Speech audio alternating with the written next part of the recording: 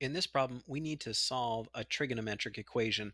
In this case, it's the square root of 3 times the cotangent of theta minus 1 equals 0.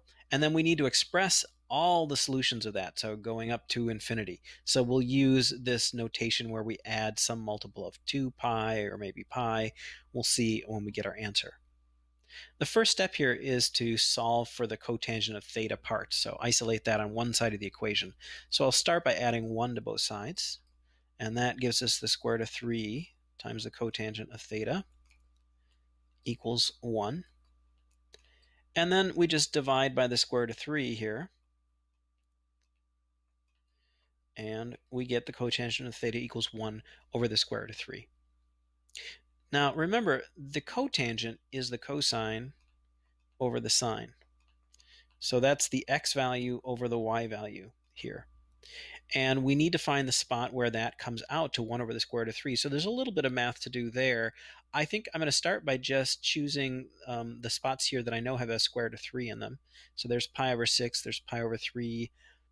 I also know since the cotangent here is positive, it's a positive 1 over the square root of 3, the x and the y positive or both have to be negative. So I can restrict it to quadrant 1 and quadrant 3.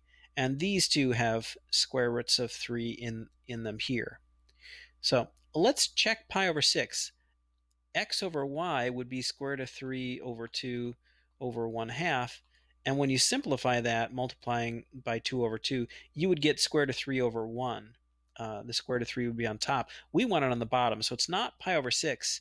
It's this pi over 3. And I'll show you. We got 1 half over square root of 3 over 2. If we take this big fraction and multiply it by 2 over 2, this 2 cancels with this 2 cancels with this 2, we have 1 over the square root of 3. So the 1 half has to be the x, and that's the same down here. So our answers here are 4 pi over 3 and pi over 3. So theta equals pi over 3,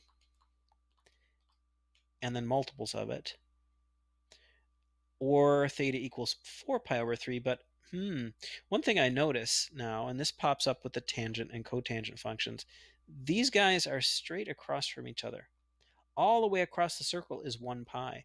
So if I go from pi over 3 to just 4 pi over 3, I've moved 1 pi.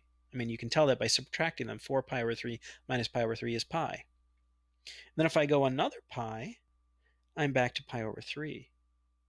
So instead of listing the answer as pi over 3 or 4 pi over 3 and every multiple of 2k pi, we could just say pi over 3 and every multiple of pi beyond that. So we can say pi over 3 plus k pi, where k is in that an element of the set of integers.